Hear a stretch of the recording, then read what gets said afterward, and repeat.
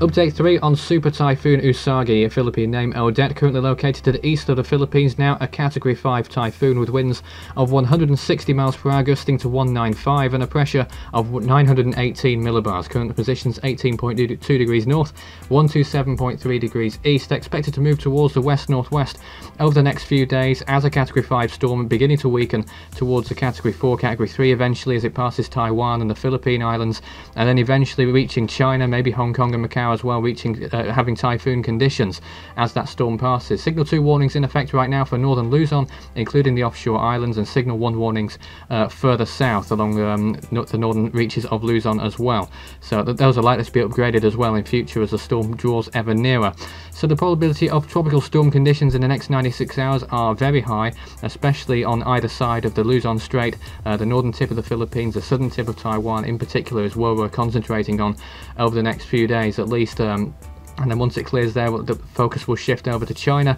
Probability percentages of typhoon conditions are very high as well in that region. It is a very powerful storm, a very dangerous storm, and could result in quite a lot of disruption as a Category 5 storm right now. It's likely to weaken, but not by much, as it draws close to Taiwan. This is the current sea surface temperatures.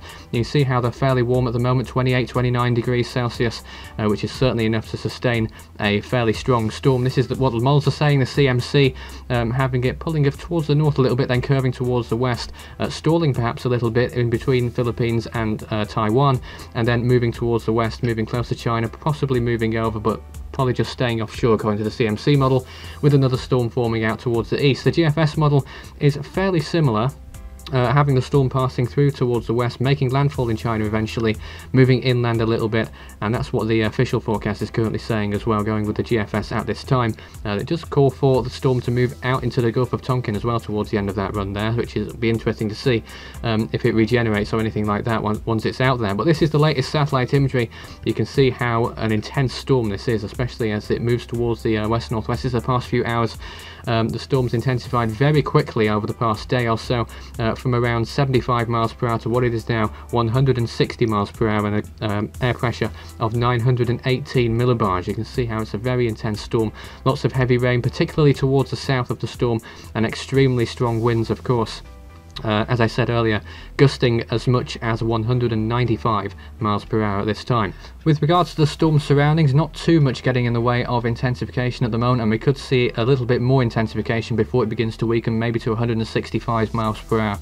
But certainly, regardless of what intensity it draws close to Taiwan or the Philippines as, it will certainly be a very powerful storm, very dangerous storm as well. Hurricane Manuel, currently located on the other side of the Pacific, Invest 95L in the Atlantic, likely to develop into a tropical storm. Humberto is now a tropical depression, very close to turning into a post-tropical storm. And out in the Pacific, here we are right now. Usagi, of course, moving towards the Philippines and Taiwan. 98W, the Invest, still going. That could be the next one that forms in the Western Pacific, but as of right now, there is no other systems active that we need to keep an eye on at this time.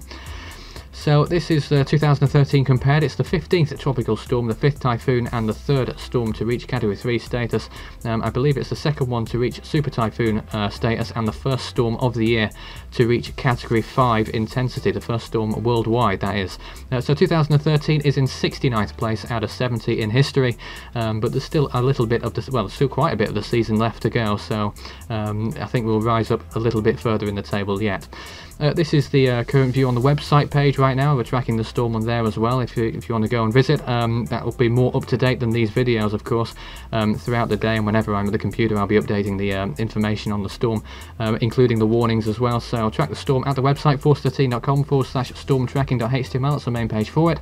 There you can see the whole world and all the storms that are out there at the moment, including tables at the top and bottom showing their intensities and indeed any warnings that are currently in effect. I try to keep it as up to date as possible. You can also find us elsewhere on the web, Facebook and Twitter. Just search Force 13 on either of those mediums. You should find us fairly easily enough. And as always, please do show your support if you can by doing the usual means of engagement, by liking, subscribing, commenting, favoriting, and doing anything else, sharing I suppose. That would be quite nice as well. And if you have any questions or comments, just do so underneath the video and I'll reply to them if necessary. But the main thing really with this storm at the moment is to stay safe out there. But it's a very strong storm, very powerful, and indeed if it does go as forecast and strike very close to Taiwan, there could be quite a lot of problems occurring from there, and indeed in China and Hong Kong as well, a little bit further down the line. But the next update on this storm will probably arrive at around midnight UTC tonight. That's Friday the 20th of September UTC, bearing in mind that this storm's a very intense storm and very dangerous one as well. We'll probably do 2 updates in a day. But until then, that's all for now.